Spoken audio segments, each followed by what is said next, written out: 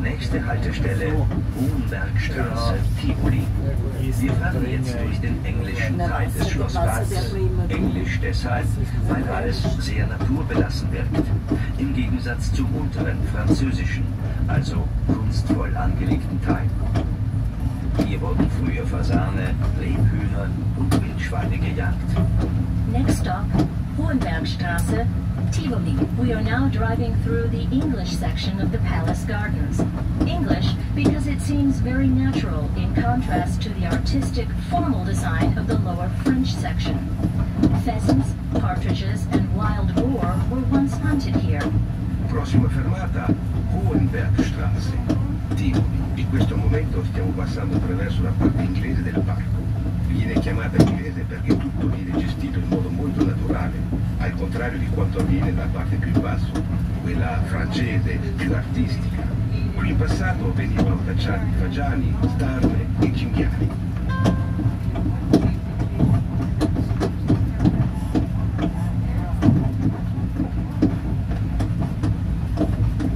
Sie sehen jetzt gleich auf der linken Seite ein gelbes Gebäude.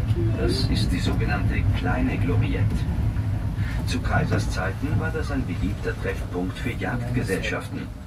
Aber auch so manches Liebespaar soll sich hier heimlich getroffen haben. Immediately on your left, you can see a yellow building, the so-called Kleine Gloriette or Little Gloriette. In the days of the emperors, it was a popular gathering place for hunting parties, and it is also reputed to have been a secret meeting place for lovers. Adesso potete vedere sulla vostra sinistra un edificio giallo, viene chiamato Piccola Glorietta. Ai tempi dell'imperatore era un popolare punto d'incontro per le battute di caccia e per gli incontri segreti di alcune copiette.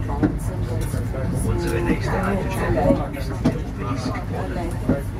Our next stop is the Obelisk Brunnen. La nostra prossima fermata è la fontana dell'Obelisco.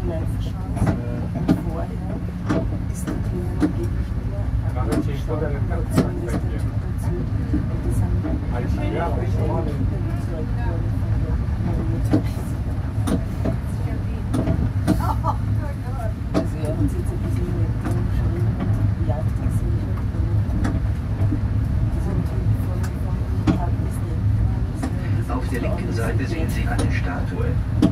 Hier wird der Kampf des Herkules gegen Cerberus und die Medusa dargestellt. Es ist der Kampf des Guten gegen das Böse. Gleich nach der Kurve können Sie links einen kurzen Blick auf die römische Ruine werfen. There is a statue coming into view on the left side. It depicts Hercules' fight with Cerberus and Medusa, the fight of good versus evil. Just past the curve, you can take a quick look at the Roman ruins on the left. Sulla vostra sinistra potete vedere una statua. Qui viene rappresentata la lotta di Ercole contro Cerbero e la Medusa, ed è la lotta del bene contro il male. Subito dopo la curva, sulla sinistra, potete notare la rovina romana. Hinter dieser römischen Ruine befindet sich der sagenumwobene Schönbrunner, von dem der Name Schönbrunn stammt. The legend-shrouded Schönbrunner, or Beautiful Fountain, is located behind these Roman ruins. It is where the name Schönbrunn comes from. Dietro la rovina romana si trova la leggendaria Schönbrunn, bella fonte da cui viene il nome Schönbrunn.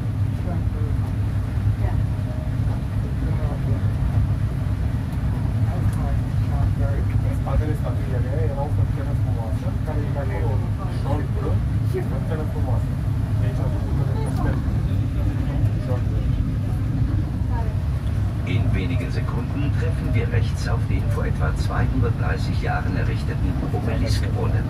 In seinen Steinblöcken ist in einer Fantasieschrift die Geschichte des Hauses Habsburg eingraviert. Beginnend auf der Habichtsburg in der Schweiz bis in die Zeit Maria Theresias. In a few seconds, we will come to the Obeliskbrunnen on the right, which was built around 230 years ago. The history of the Habsburg House, from the Habichtsburg in Switzerland to Maria Theresa's time, is engraved in its stone blocks in an imaginary script. Tra pochi istanti incontreremo sulla destra la fontana dell'obelisco eretta circa 230 anni fa. Nelle sue pietre è stata incisa la storia di Casa Habsburgo in una scrittura sperimentale, partendo dal castello di Habichtsburg, in italiano Rocca del Nibbio, in Svizzera per arrivare sino a Maria Teresa.